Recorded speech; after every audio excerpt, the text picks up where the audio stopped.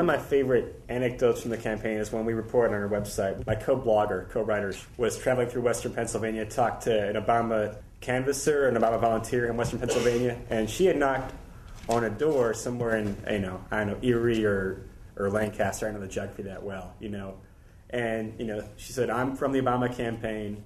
Do you happen to know who you're voting for? They're just doing their voter tagging. And the woman answered the door and said, yeah, I think we're voting for the N-word, right? And, and she's like, let me check with my husband. And she shouts to her husband, hey, who are we voting for? He's like, oh, yeah, we're voting for the N-word. And she's like, we're voting for the N-word. And that's the end of the interaction. I think there's more of a continuum for how every individual resolves this kind of racial question. I think a lot of people are a little bit racist, and a few people are a lot racist. One thing people forget is that Barack Obama did not start out with the entirety of the black vote in hand. In fact, not even a majority necessarily.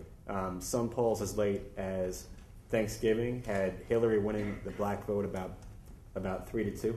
If not for the economic crisis, I would say I'm fairly optimistic overall. And maybe it's kind of not the only kind of non-academic, I guess, on the panel. I think it is generational in large part, where you see, the splits between, with Obama winning 2/3 of voters under the age of 30, no candidate's ever won, any group at all by that margin, in any age group, And I think also that Barack Obama is not only, the first black president. I've also said he's kind of the first urban president, where, in a way, the fact that he was kind of brought up by a single mother, the fact that he had this kind of complex experience of growing up, where his story's a little bit complicated. And I think that's kind of how people nowadays kind of relate to. You don't meet very many people who kind of grew up in the traditional, nuclear family in a house in the suburbs somewhere. It's more layered and complicated than that. And I think when people say,